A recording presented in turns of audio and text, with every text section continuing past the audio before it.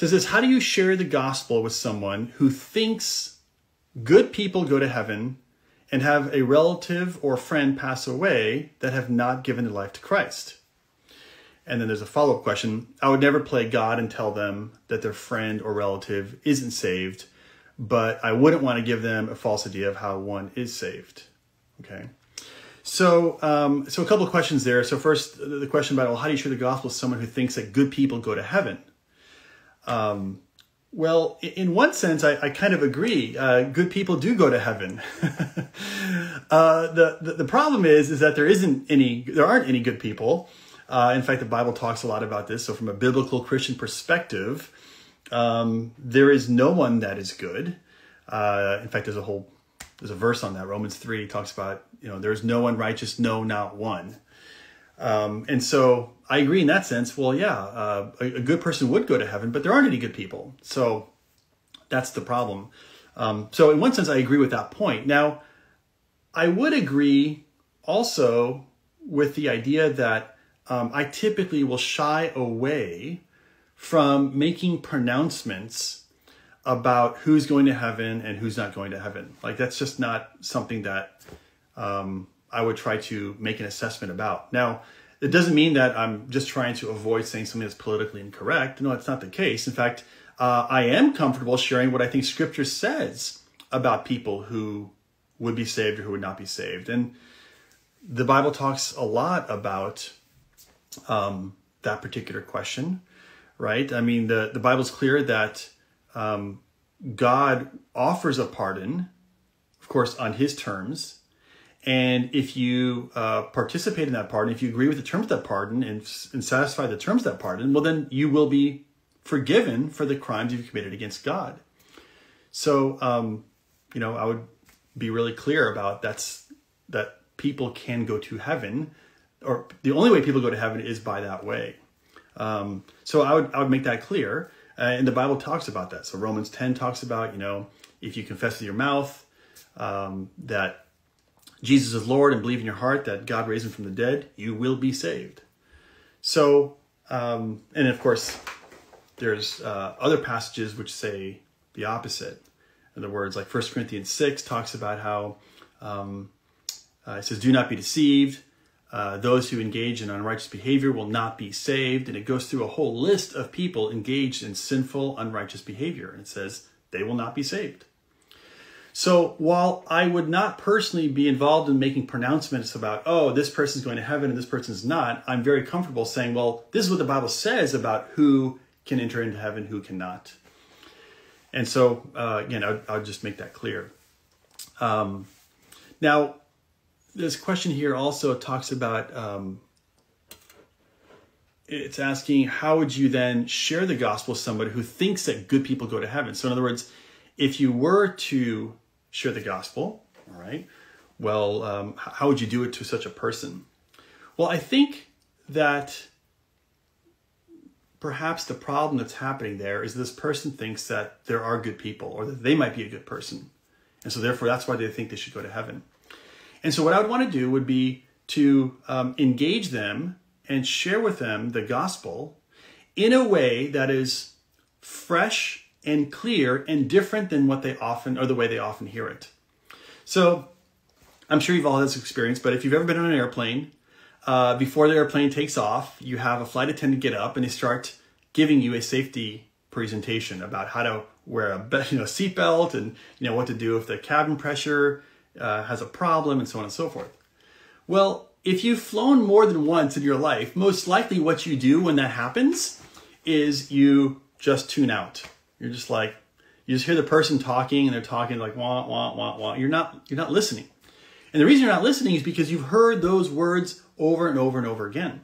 And you just sort of don't listen. And I think too often when we Christians want to talk about the gospel or share about Jesus, we often use language that is very common and familiar to us as Christians. And it's often just sounds to a non-Christian as blah, blah, blah, blah, blah. Just the same words. Jesus died for your sins, believe in Jesus, plead the blood of Christ or whatever it is. And they don't listen to it. So what I would encourage this person to do is to try to find a way to present the gospel in a way that is fresh and clear and new. And I don't mean new as in a different gospel. I just mean use language and words that are fresh and different. So Greg Kokel, my boss, and of course the president of Stand to Reason, has a great way of doing this. He suggests 2 questions, and actually I use the same 2 questions whenever I'm talking to a person. And here are the 2 questions. Number 1, I ask them, do you believe people who commit moral crimes ought to be punished? Now, moral crime is like lying, cheating, stealing, So do you believe people who commit moral crimes ought to be punished? And almost every time the person says to me, yeah, I do. And I respond with, so do I. Then I ask them the second question. I say, have you ever committed a moral crime? And, like lying, cheating, stealing, whatever. And they often say, well, yeah, sure, I'm not perfect. And I respond with, so do I, so have I. And then I say to them, I go, do you know what I call that? I call that bad news. Why? Because we both just admitted that people who commit moral crimes ought to be punished. And we both just admitted that we've committed moral crimes. Therefore, we ought to be punished. So notice, do I have to tell this person now that they are a sinner or that they're not a good person? Well, no, they've just told me. Do I have to tell this person that they're under judgment? Well, no, not really, because they just told me. They just admitted that themselves.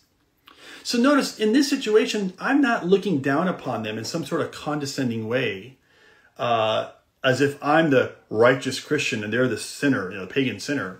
No, I'm saying, I'm not standing toe-to-toe with them. I'm standing shoulder-to-shoulder with them, looking at this predicament that we're all in. Oh, man, people who commit crimes ought to be punished. We've just admitted we've committed crimes, therefore we ought to be punished. So I'm trying to demonstrate that I and every person on earth is in the same boat when it comes to how God sees us, and that is we've committed crimes against God.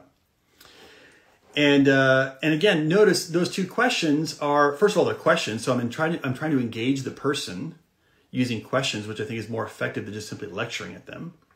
But second of all, I'm bringing up this issue in a way that's different than they typically would hear. Instead of saying you're a sinner and you're going to go to hell for your sins or something like that, I'm using fresh language that's different, but I'm still trying to communicate the truth of the gospel. Now, once I've just described the bad news, then I'm willing to share with them the good news. And I'll say, hey, well, here's the deal. Even though we're both under judgment, the good news is that the God who made us loves us. And he doesn't want us to be punished. So he's willing to offer a pardon. Now, the pardon is on his terms, but he is willing to offer a pardon for us to go free. And here's the terms of the pardon. God says, I will punish my son, Jesus, instead of you. But in return, you have to turn over the ownership of your life entirely to God. Now, what that means is you can accept the terms of that pardon and go free, or you can pay for the crimes yourself, right? It's your choice, right? So again, notice I have tried to share with the person that's asking this question about, sharing the gospel with someone who thinks good people go to heaven, right? And they've had this friend pass away. And again, I'm trying to point out, look, all of us, there's no one good. We've all sinned. Even myself, I'd admit I've sinned and I deserve to be punished. And so by using those 2 questions, I'm engaging them using questions. I'm explaining the gospel in a way that avoids kind of Christianese, that the language that's really common for people to hear, that's theologically loaded, but is typically incoherent to non-Christians because it's just theologically loaded language that we get it. So I'm avoiding all that. And so I'm avoiding the flight attendant sort of situation where you just hear this person just saying the same things. Jesus died for your sins, and it's almost meaningless to people. I'm trying to figure out a way to communicate the gospel in a way that's fresh and different.